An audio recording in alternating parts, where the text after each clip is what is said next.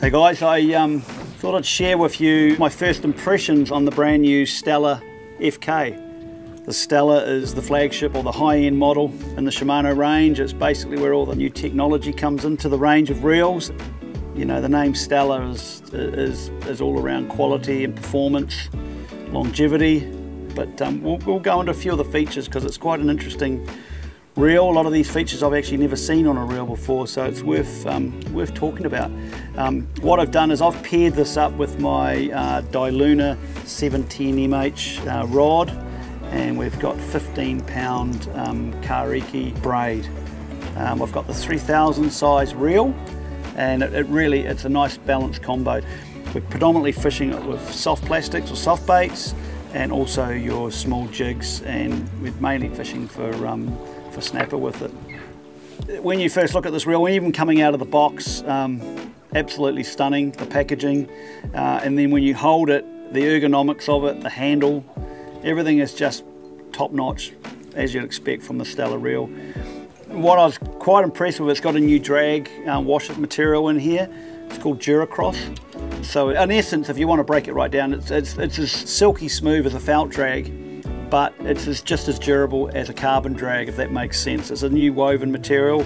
We've caught a few fish, and the drag system is absolutely flawless. It is so silky smooth, it's incredible.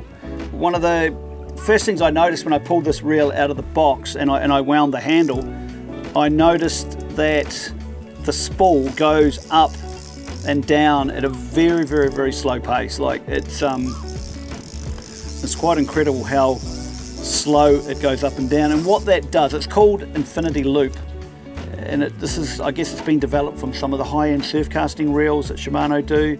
We're trying to get the greatest casting distance, and what that does, when that spool's going up and down at a very slow speed, what it's doing is you're getting a really even line wrapping around the spool, as you probably would with an overhead reel when you're putting line on and you want it all nice and close together. So when you're casting, that line's going to come off very, very even, and it's not crisscrossing over itself as much.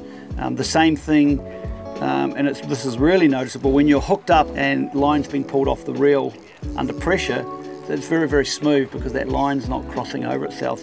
Another thing that I've noticed on this reel, and this is when you're casting, sometimes you can get line riding up or tangling around the top of your spool.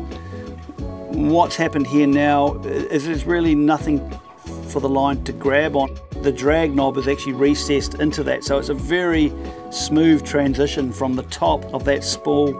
The other feature also, when it comes down to the not getting tangles or that, is there's a little fin in here. It's called an anti-twist fin, and what that does is when the line doesn't have as much pressure on it, it keeps it up and it keeps the tension on the line, so you're not getting any twisting or the line bouncing up and down and possibly even riding over top of the spool. There's other things that we really can't see on a cosmetic side of things. You've got the X-Protect, which is the waterproofing, for the durability of this reel.